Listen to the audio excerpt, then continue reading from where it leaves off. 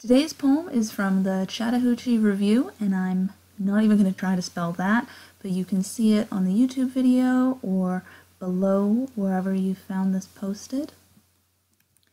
This poem is a sample from their 34th issue. It is called Tub by David Giannini. Tub.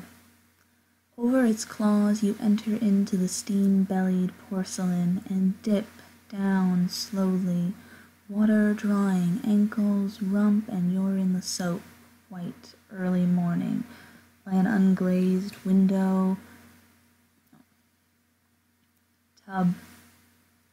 Over its claws you enter into the steam-bellied porcelain and dip down slowly, water drying ankles, rump, and you're in the soap, white, early morning, by an unglazed window.